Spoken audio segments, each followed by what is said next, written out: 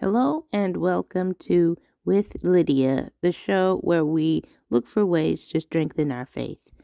Today I want to share with you sermon notes from InTouchMinistries.org, where the pastor until fairly recently was Dr. Charles Stanley. There's a sermon called Following Jesus, where Dr. Stanley asks, "Are you a follower of Jesus?" Many people answer this question with a variety of what Dr. Stanley calls religious activities, such as going to communion or giving to charity. But he says that this is a whole life commitment and not just about religious activities. And so he gives a list of what characterizes a follower of Jesus. He starts with the concept of being born again. Truly, truly, I say to you, unless one is born again, he cannot see the kingdom of God. John 3:3. This is the first qualification, he says, to become a follower of Jesus. We must confess and repent of our sins by faith, receive God's forgiveness, surrender our lives to Christ as our Savior and Lord, and start walking in his ways. So basically, Dr. Stanley's saying it's not about works, lest any man should boast, but not becoming, improving ourselves, but walking with the Spirit. This is the beginning of following Jesus. The next characteristic of following Jesus is belief. For God so loved the world that he gave his only begotten Son, that whosoever believeth in him shall not perish but have everlasting life. John 3:16.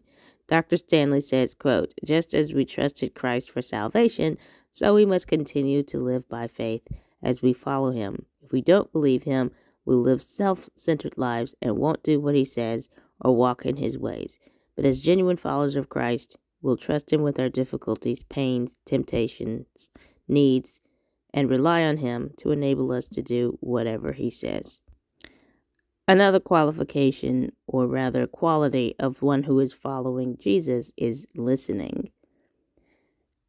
He quotes Matthew 17:5. "While he was still speaking, a bright cloud overshadowed them, and behold, a voice out of the cloud said, 'This is my beloved Son, with whom I am well pleased. Listen to him.'" Matthew 17:5. Dr. Stanley says, quote, "Too often many of us begin the morning with thoughts of everything we need to accomplish that day. Although fulfilling our responsibilities is important, it is more essential to spend time talking to the Father, asking him to guide, protect, and enable us to be obedient to him and sensitive to the needs of those around us." End quote.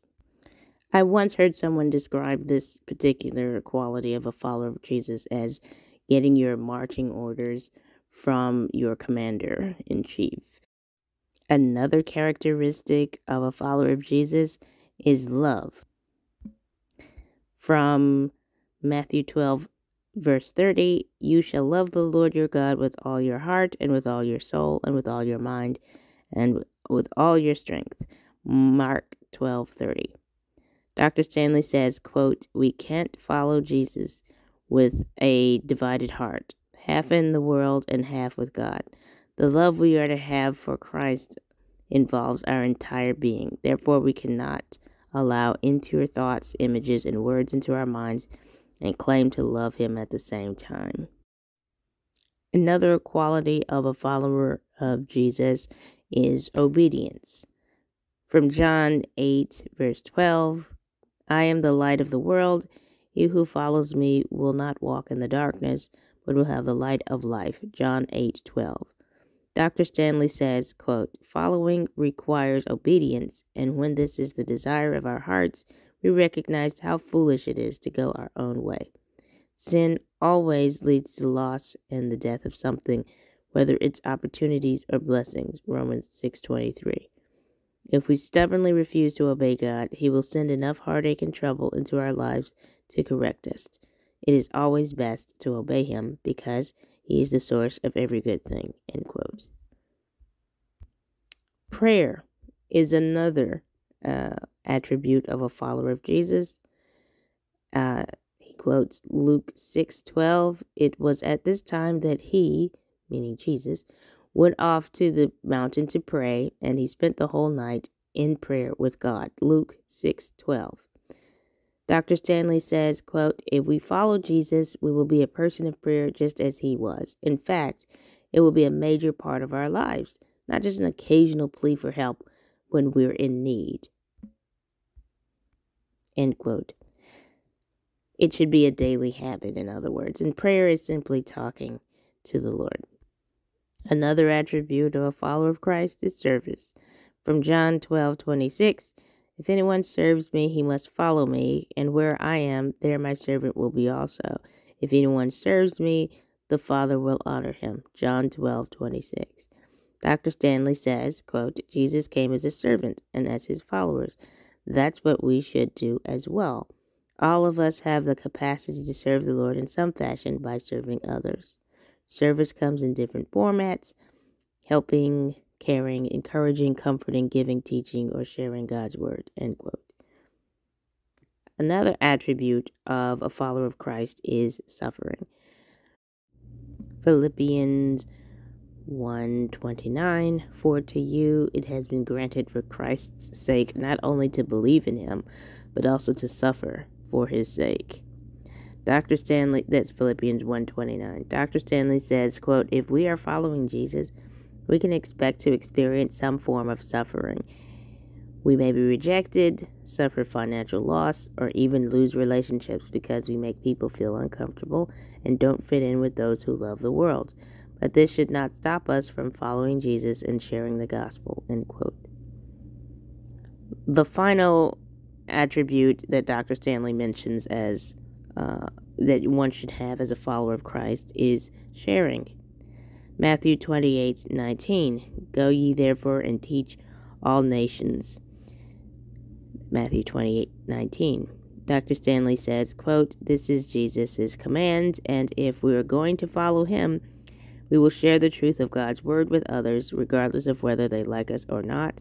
In a world of hatred, bitterness, animosity, and death, Christ's followers are risking their lives to bring the gospel to people throughout the world. Each of us can surely say something to spark the interest of someone we know who is not following Jesus, end quote. I've tried to make an acronym out of it, but the only thing I can think of was BLOPS. BBLLOPSSS. Born again, believe, listening, love, obedience, prayer, service, suffering, sharing. It's an unfortunate acronym, but maybe that'll help to remember it. Dr. Stanley suggests writing it down so that you can look at it at night before you go to sleep and really think through how you're following Jesus and so forth. And that way, in the morning, you will wake up having thought about it all night, or your brain, your subconscious having thought about it all night, and helping you to become a better follower of Christ, or helping all of us to do so. You can find this sermon on InTouch.org, and the sermon, again, is called Following Jesus. Again, that's InTouch.org. And look for the sermon called Following Jesus. So they're like sermon notes you can download for free, of course, and that should hopefully be helpful to you. This has been With Lydia, and I'll see you next time.